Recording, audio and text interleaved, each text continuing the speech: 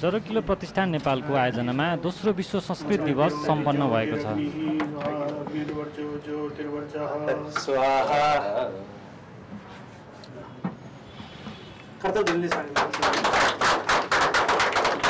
सरिदयता समाज नेपालको आयोजनामा सम्पन्न कार्यक्रम युग निर्माण समाज नेपालको सभा हलमा सम्पन्न भएको थियो। झलकहर प्रतिष्ठान नेपालका अध्यक्ष डाक्टर निर्मल मण्डी अधिकारीको अध्यक्षतामा सम्पन्न कार्यक्रम झलकहर महाअभियानका उपाध्यक्षको संयोजनमा सम्पन्न भएको हो। विश्व संस्कृत दिवस विश्व भाषा क्याम्पस परिसरे भव्य रूपेण सम्पादित आसीत्। झलकहर प्रतिष्ठान नेपाल एवं अस्य भगिनी परिवारस्य कृते अहम् अत्र सर्वेषां स्वागतम् अर्पयामि, निवेदयामि, प्रणमामि च। कार्यक्रममा अध्यक्ष डाक्टर अधिकारीले सो क्रियात्मक कर्मको सकारात्मक प्रभाव पर्ने बताउनु हुँदै गत वर्ष सम्पन्न प्रथम विश्व संस्कृत दिवसको राम्रो प्रतिक्रिया आएको बताउनुभयो। एउटा मित्र राष्ट्रबाट आयो जुन देशमा जनै लाउने मान्छे नै छैन भनेपछि यो त साह्रै नै नेपाल जस्तो देशको लागि लज्जास्पद कुरा भयो भनिसके पछाडि पोहोर नै हामीले छोटो समय थियो तर आमन्त्रण गरेर यही नै यो झलकहर प्रतिष्ठानमै परम्परागत विधिबाट जनै कसरी निर्माण गर्ने भन्ने प्रशिक्षण पनि गयौँ र यो साल त हामीले आफ्नो उत्पादनको रूपमा जनै उपलब्ध गरायौँ र धेरैजनाले झलकहर प्रतिष्ठानबाटै लिएर आज जनै मन्त्रेर नूतन यज्ञोपवीत त्यो फेर्नु भएको छ। श्रावण महिनाबाटै शैक्षिक सत्र सुरुवात गर्ने मौलिक परम्परा रहेकोले श्रावण शुक्ल पूर्णिमाको दिन विश्व संस्कृत दिवस मनाउन थालिएको बताउँदै डाक्टर अधिकारीले झलकहर महाअभियान मार्फत नेपालको वर्तमानको समस्या समाधान गर्नेदेखि विश्वको अग्रणी बनाउने कार्य अगाडि बढेको बताउनुभयो। 2300 वर्षपछि पूर्वीय दर्शन परम्परामा झलकहर महाअभियानले राज्य राष्ट्र सिद्धान्त अभिनिर्माण गरेर राजनीतिक दर्शनमा काम थालेको बताउनुभयो। झलकहर महाअभियानले अघि सारेको दर्शनले विश्वलाई निकास दिन सक्ने कुरा अन्तर्राष्ट्रिय विज्ञहरूले पनि चर्चा गर्न थालेको डाक्टर अधिकारीले बताउनुभयो। हुन्छ भन्ने भनाइ छ। त्यसले गर्दा हामी जस्तै साझे विरासत भएका हाम्रो जस्तै जुन एउटै मूल भएका हुन् उनीहरूले अहिलेको बेलामा सबै कुरा अर्थतन्त्रसँग जोडिएको, फाइदासँग जोडिएको, विश्वमा प्रभावसँग जोडिएको हुनाले यो त नेपालको होइन हाम्रो मात्र हो भनेर एक्ल्याउने अवस्था पनि आउँछ र त्यसका लागि अब फेरि रुने कराउने चिच्याउने यसले यसो गर्यो भन्ने तरिकाले हुँदैन। हामीले बेलैमा अब जुन आर्टिफिसियल इन्टेलिजेन्सको युग आउँदैछ, चौथो औद्योगिक क्रान्ति आउँदैछ, त्यसलाई समेत हामीले नेतृत्व गर्न सक्ने गरी पूर्व तयारी गऱ्यौँ भने हाम्रा लागि बहुत अनुकूल परिस्थिति छ। योभन्दा अगाडिको युग कस्तो थियो भने देशसँग के संसाधन छ, कम्तीमा पनि जस्तो बेलायतले अथवा अरू पनि युरोपेली देशले साम्राज्यको विस्तार गर्न सकेकोमा उनीहरूले के भन्दैछन् भने हतियारको त्यो आविष्कार र हिंसाको निर्मम प्रयोगबाट त्यो सम्भव भएको थियो। तर अहिलेको युग अब के हुँदैछ भने बिस्तारै जसरी हामीसँग पहिला वर्ण व्यवस्था थियो, ब्राह्मण क्षेत्रीय वैश्य। डाक्टर अधिकारीले झलकहर प्रतिष्ठानले आरम्भ गरेको संस्कृत दिवस आगामी दिनमा अन्य सङ्घ संस्थाले पनि मनाउन थाल्ने विश्वास व्यक्त गर्नुभयो। विश्वास लिएको छु अर्को वर्ष यहाँहरूले यो कुरालाई टिपोट गरेर राख्दा हुन्छ। अर्को वर्ष यो वर्षभन्दा अझ धेरै मिडियाले यसको समाचार पहिल्यै लेख्नेछन् र अर्को चाहिँ मैले आशा के गरेँ भने धेरै ठाउँमा यो विश्व संस्कृत दिवस मनाइनेछ। सामान्य अवस्थायां स्थिता अपि संस्कृतं श्रोतुम् अत्र समागता सर्वेभ्यः सर्वप्रथमम् अहं धन्यवाद। कार्यक्रमका मुख्य वक्ता नेपाल संस्कृत विश्वविद्यालयका अनुसन्धान केन्द्र निर्देशक प्राडा काशीनाथ न्यौपानेले संस्कृत भाषा प्राचीन कालको लोक भाषा भएको चर्चा गर्नुहुँदै दैनिक अभ्यास गर्यौं भने संस्कृतमा अभ्यस्त हुन कठिन नभएको बताउनुभयो।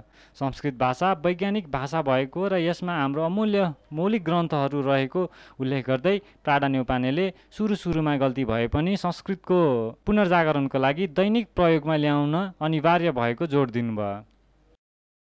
संस्कृतस्य उच्चारणं कर्तुं न पारयाम यावत् पर्यन्तं शुद्धतया वक्तुं न पारयाम यावत् अस्माकं उच्चारणेन स्वयमेव वयं सत्कृता न भवाम तस्य आनन्दं ग्रहीतुं न शक्नुम तावत् पर्यन्तं कदाचित् आनन्दस्य योगः न समजायते। एतावता अद्य ये प्रथमतया संस्कृतं उक्तवन्तः वस्तुतः तत् अत्यन्तं समीचीनं अशुद्धि अशुद्धय भवन्तु नाम तत्र चिन्ता मास्तु यतोहि लघुतम बाल अपि कदाचित् लोति लोति इति उक्त्वा शनै शनै रोटी रोटी इति वदति। अतएव प्रारम्भकाले कदाचित् अशुद्धय भवन्ति एव सम्यक्तया संस्कृत शब्दानाम् उच्चारणं न जायते तथापि अस्माभिः चिन्ता न कर्तव्या शनै शनै परन्तु प्रतिदिनं यदि भवन्तः सर्वे अपि भवत्यः सर्वा अपि यदि शनै शनै प्रतिदिनम् अभ्यासं कुर्वन्ति यतावता किञ्चित् न महान् काल अपेक्षते लघुना अपि कालेन वयं सम्यक्तया वक्तुं शक्ष्यामः। वरिष्ठ पत्रकार टीकाराम यात्रीले वर्तमानमा विश्वभर नै संस्कृतको लहर चलेको बताउनुभयो। नेपाली भाषाको जननी संस्कृत भाषा भएको कारण यस भाषाको संरक्षण गरेर मात्रै नेपाली भाषाको जरो बलियो बनाउन सकिने बताउनुभयो। को रणनीति भनेर बुझेर त्यतातिर लागि गरेका कारणले गर्दाखेरि यी दुईटा ठूला जनसङ्ख्या अनि सँगसँगै ठूला अर्थतन्त्र र त्यो बीचमा उनीहरूले त्यो सभ्यता र संस्कृति बुझ्दै गएका कारणले हामी त्यो बीचमा त्यो कप भरियो भने त्यसको पोखिएर हामीलाई प्रभाव पर्छ भन्ने जस्तो यही बेलामा हामी मुर्जाएनौँ भने मुर्जाएकाबाट बौरिएनौँ भने हामी सक्दैनौँ। अनि सँगसँगै नासा लगायतका अन्तर्राष्ट्रिय वैज्ञानिक संस्थाहरूको अन्तरिक्षको अभियानका क्रममा सबैभन्दा वैज्ञानिक र सर्वग्राह्य भाषा कुन हो भन्दाखेरि संस्कृत हो भन्ने कुरा त्यताबाट सन्तुष्टि हुँदै गएपछि यी थुप्रै कारणले यो तेस्रो पुनर्जागरणको क्रममा छ। माधव प्रसाद पाण्डे, आचार्य तिलक प्रसाद लुइटेल, राजीव बचार, जोन्सन थापा, एनिका राई, भुवन खत्री र रामानुज नेपालले पनि संस्कृत भाषाको महत्त्वबारे बोल्नु भएको थियो। माम एक श्लोक वदामि जानति विविध भाषा जानति विविध कला आत्मानं नैव जानति यो न जानति संस्कृतम्। अस्तु, धन्यवाद।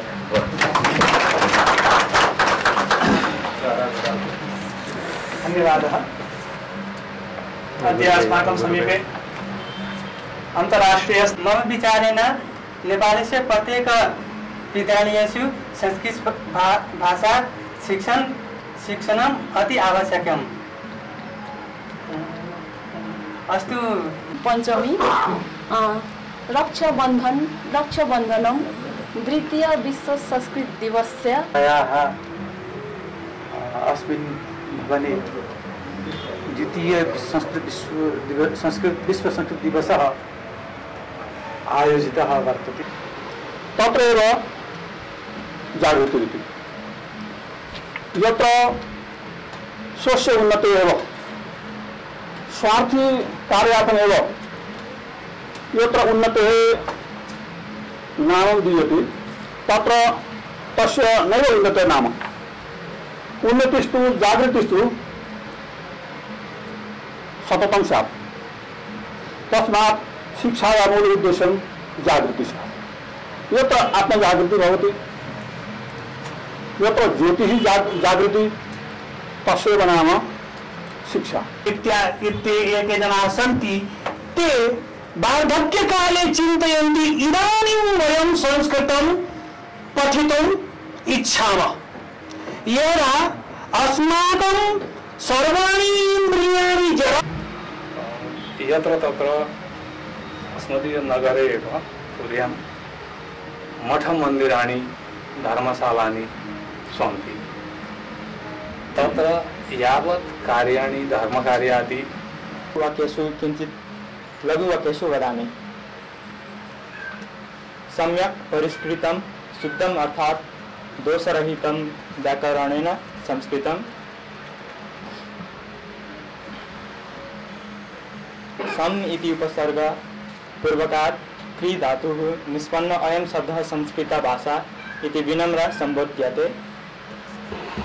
संस्कृत भाषा सर्वासां भाषाणां जननी। अस्यां भाषायां सुनिश्चितं व्याकरणमस्ति। शब्दः प्राचुर्यम् उच्चारणे वैशिष्ट्यं विविधः ज्ञानपूर्णत्वम् इत्यादि गुणैः दिव्यत्वं सुरक्षितम् अस्ति। अद्य बहवः वैज्ञानिकाः अपि कंप्यूटर नामकः यन्त्राय अपि संस्कृतभाषा अत्यन्त